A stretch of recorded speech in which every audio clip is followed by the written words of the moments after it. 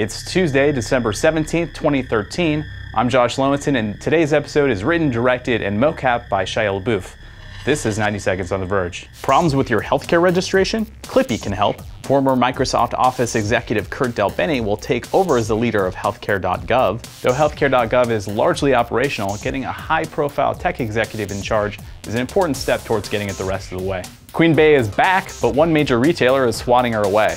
Despite having the fastest-selling album on iTunes ever, Target is refusing to sell Beyoncé's new album.